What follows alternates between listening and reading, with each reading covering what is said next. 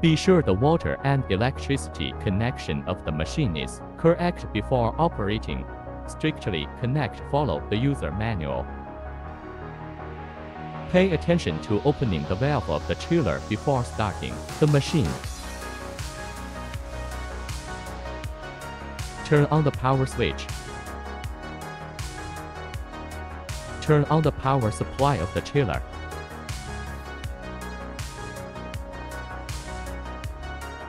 Turn on the pump and compressor. Set the water temperature. Turn on the main switch.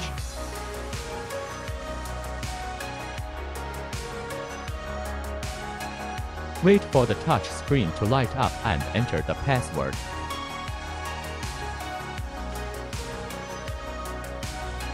Click the parameter button to enter parameter settings. The parameters of the machine are already set before shipment, and users can manually change them according to their own needs. Press and hold the open button to open the machine cover. Switch the operating mode to auto, and click on the reset button. After the balance shaft is reset, the position of the coil will align with the position of the crucible. Place the flask filled with gypsum powder and crucible filled with appropriate amount of metal material on the balance shaft. Loosen the compression screw nut. Adjust the balance nut on the balance shaft to the balance position. Then lock it. Finally tighten the compression nut.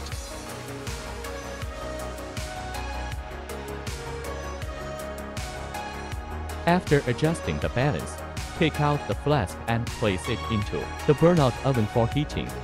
Click the up button to raise the induction coil.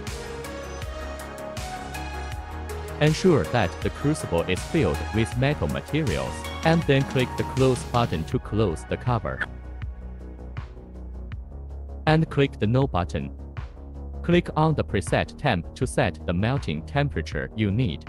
And then press the heating control button and adjust the power knob to increase the power to 80 or 100% for heating.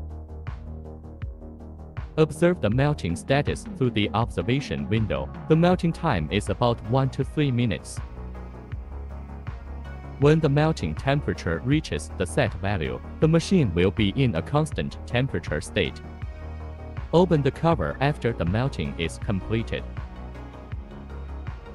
Place the heated flask on the flask rack.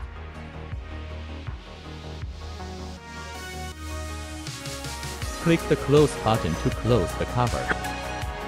In automatic mode, after close the cover, the system will pop up a prompt indicating whether to turn on vacuum pumping. Now, click yes button, and then the machine will start vacuuming. If the set vacuum level is reached, click yes on the interface, and the machine will automatically adding shielding gas.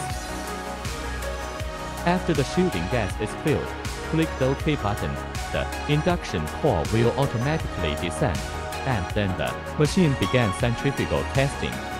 After the casting process is completed, click the OK, and the cover will automatically open.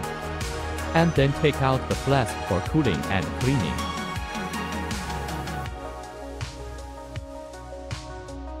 Finish the product display.